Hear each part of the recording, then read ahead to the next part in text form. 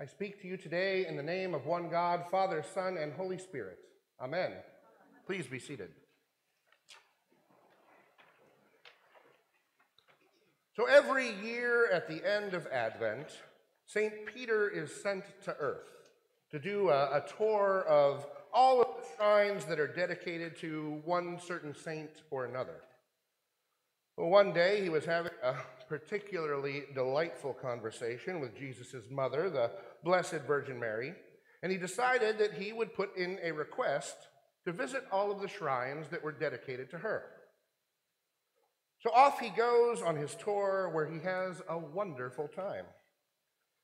He returned a few days before Christmas, ready to file his report, but first he decided to visit Mary. "So, Mary," he said, I had a great time visiting all your shrines. The numbers are way up, more than any other saint. But one thing puzzles me. Every statue captures you looking really, really sad. Why is that? Did they get it right?" Mary looked at Peter, sighed, and said, "Yes, they got it right. But, I really don't want to tell you why I was sad." Peter replied, "Look, Mary, I'm not trying to brag or anything, but I'm a saint, I can be pastoral. Please, unburden yourself. You can tell me."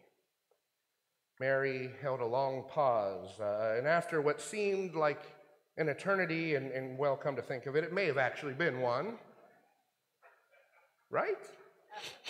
Sighed and said, "Well, you see, Peter, I really wanted a girl."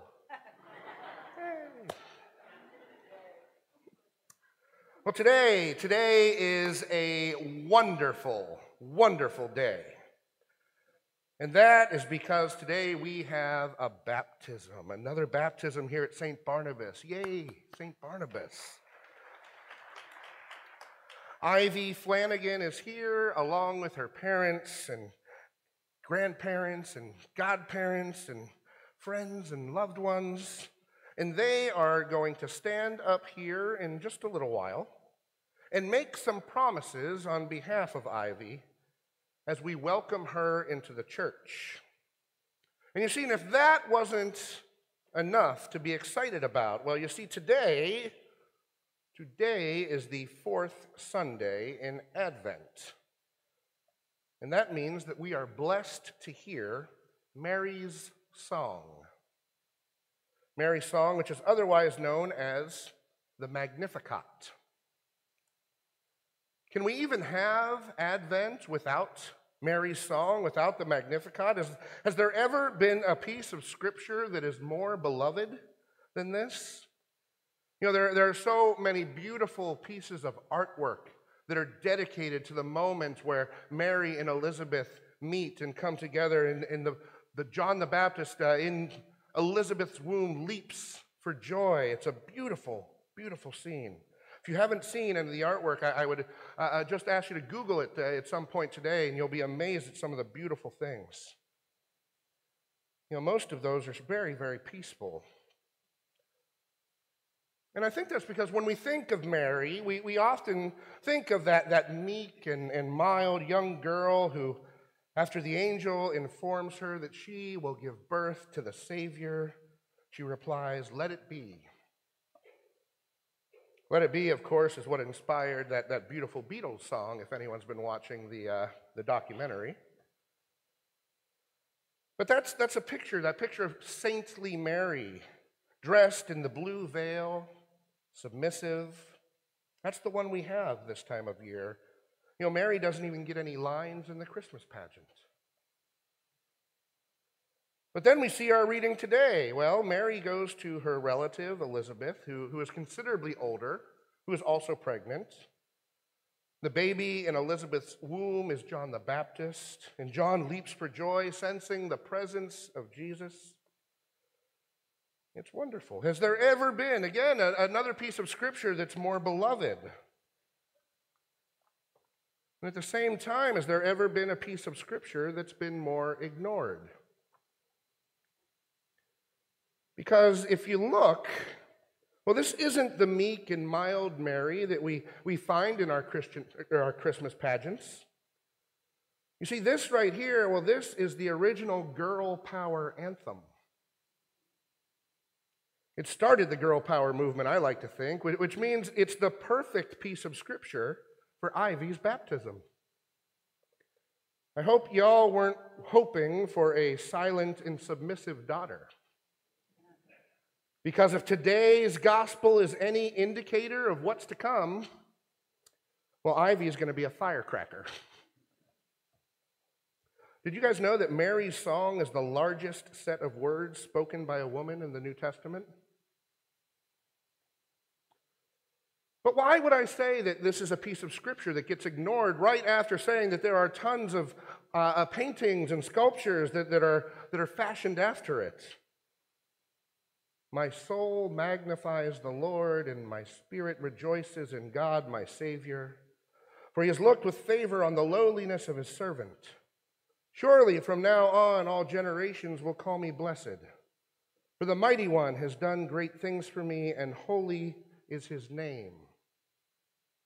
I mean, isn't that beautiful?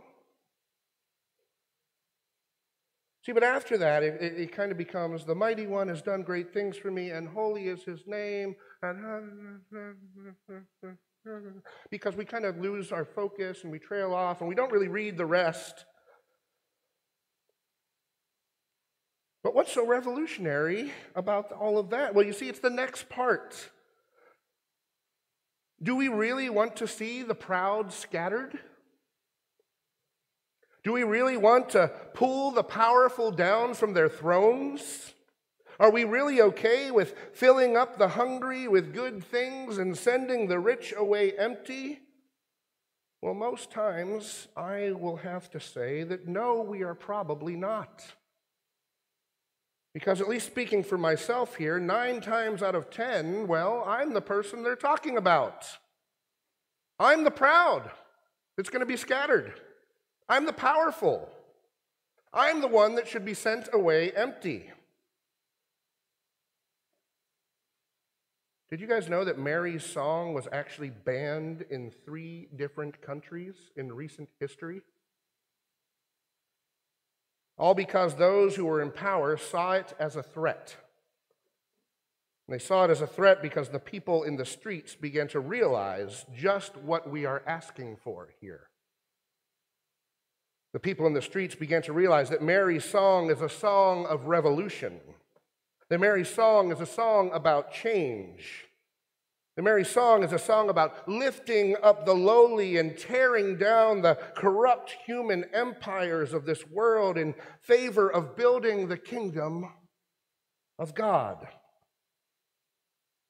Girl power. There couldn't be a more perfect scripture reading for baptizing a young lady than the one we have today.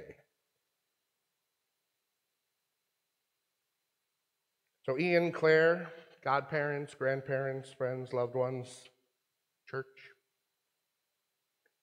start getting ready now. Because if our gospel lesson today is any indication, you're going to have a kingdom-building, empire-wrecking, patriarchy-smashing, world-liberating revolutionary on your hands. And thanks be to God for that. Amen.